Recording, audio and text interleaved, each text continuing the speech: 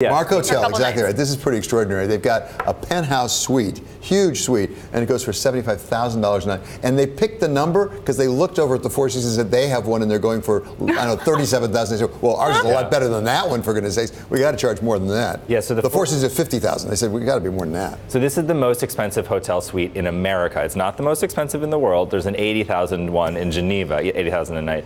But yeah, the Mark Hotel has a 2-floor penthouse suite with a huge, 2,500 square foot terrace. The suite itself is 10,000 square feet. It's quite big. It's a lot bigger than that one in the Four Seasons, and it's bigger than the one at the Plaza that's the most expensive. But yeah, $75,000 a night. It's a bargain, and it's booked up. I don't know actually if it's booked up. Some family took it for like 16 months or something. Yeah, so the reason it just opened is because the family lived there as an apartment, although I think it's actually going to be more of an event space. I think this isn't something that they're like people are lining up to stay there. Where you can put your $1 million worth of flowers. Yeah, apparently. And then there's like an exterior, right? There's like a courtyard, but you can have like terrace. dine out, thank you, terrace. Life of luxury. That's the point of the segment.